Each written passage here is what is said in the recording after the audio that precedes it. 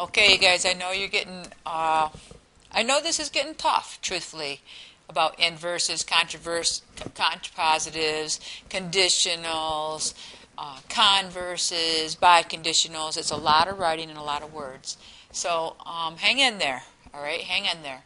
I want to talk about the next section, geometry notes on inverses and contrapositives, and I just want to fill in the logic table, very bottom of your notes, just to kind of review what we're going to learn. This is the very last thing dealing with these P's and Q's. So let's just review our logic table. Okay, first of all, conditional statement looks like this in symbolic form.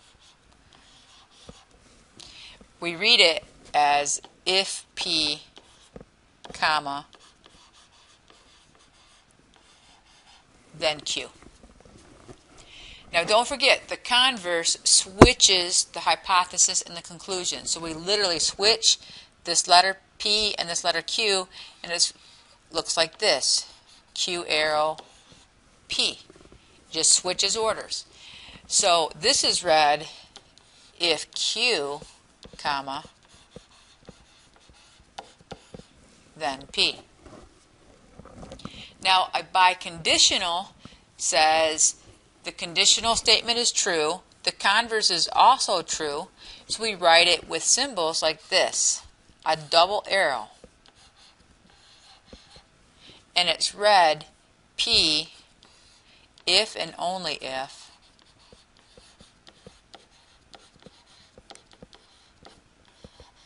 Q. If you want to abbreviate if and only if, you could write it like this, P if and only if Q. And that's perfectly fine. Now, a negation is a symbol. This little squiggly symbol is read not P. So when you negate, you're saying it's not something. Inverse takes the original conditional statement. An inverse takes the original conditional statement and negates it. So you take the P and the Q, I'm going to put a little space, and you negate the P and you negate the Q. So this is read, if not P, let me erase that, if not P, comma, then not Q. If not P, then not Q. And lastly, the contrapositive takes this inverse right here, takes this inverse, and it switches the order. Just like the converse switched the conditional, the contrapositive switches the inverse. So it looks like this. Not Q implies not P. So I would write if not Q, then not P. And it's called the contrapositive. Alright, we're going to use the inverse and the contrapositive and write statements and write sentences. So now let's go to our examples at the very top of your notes. And we're going to give you a couple of examples. All right, first of all, we got to talk about negations. The word negation. Negation means not. All right. I'm going to make a little side note. So here's a side note.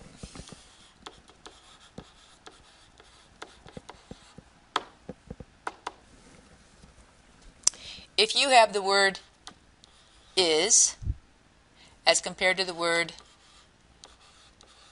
is not,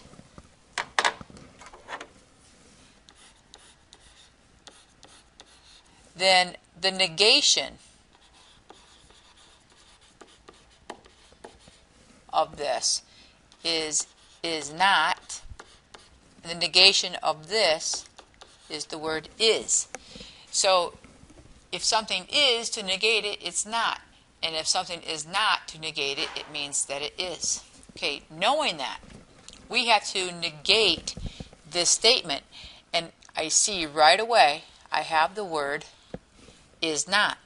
So referring to this, in order to negate it, I have to change this word is not to the word is.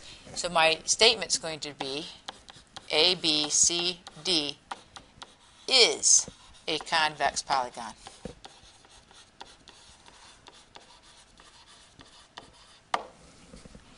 There's my answer, and I'm done. I wrote the negation of that statement. Okay, number 2. This is really going to draw it all in. So it says write the inverse and the contrapositive of the conditional statement. Now I want you to notice this conditional statement. This right here,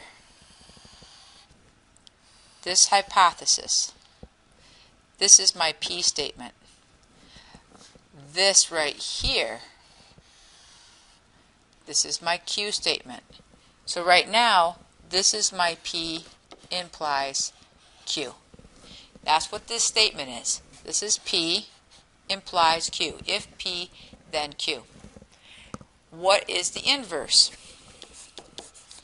What I like to do is I like to write the symbols first. Inverse says not P implies not Q.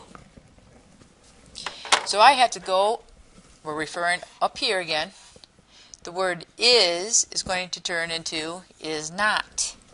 So where I see the word is and the word is, I have to change those into the words is not. So here's my statement. Triangle ABC is not, I forgot my word if, I'm sorry. If triangle ABC is not equilateral, comma, then it is not isosceles.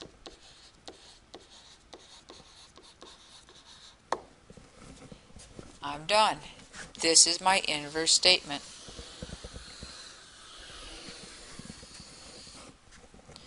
Now, a contrapositive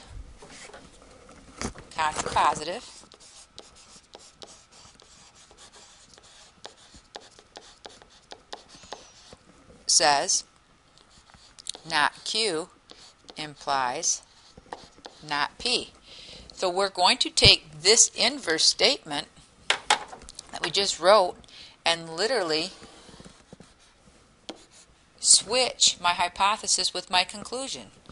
So here's my new contrapositive statement. If the word it is referring to triangle ABC.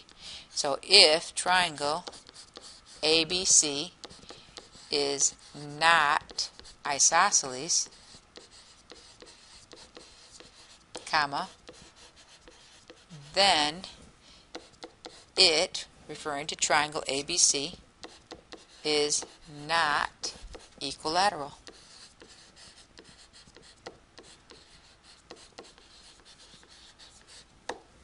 And I'm done. I have my contrapositive. I wrote both the inverse and the contrapositive of the conditional statement. Alright, I want to see if you really understand this. And so, the back of your notes, if you notice, is a blank page. So what I would like for you guys to do to make sure you really understand it is I want you to turn your notes over. And I want you to take this lesson quiz on the back of your notes to see if you understand everything. And we'll check this lesson quiz at the beginning of class tomorrow to see if you actually did it right. So I have 4 questions. Number 1, write the negation of the statement. Number 2, write the converse of this statement that says, this one right here, if n is parallel to m, then angle 1 and angle 2 are supplementary. That's what that says.